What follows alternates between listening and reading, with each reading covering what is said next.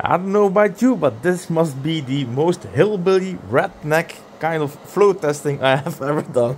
Look at this, it is actually working. So this is what it's looking like without the paper. This is a prototype heater that is going to be for the Redneck V-Core 4. You can see there is a heating element right over there.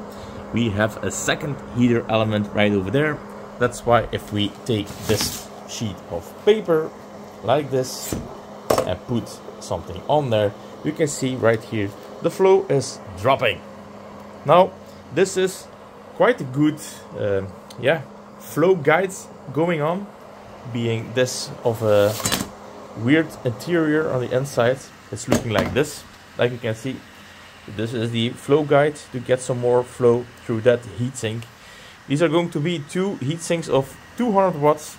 We have then a rectifier thingy going on right over here. Not sure if it helps. It looks cool. So this is still a prototype. This is not going to be here, but yeah, stay tuned.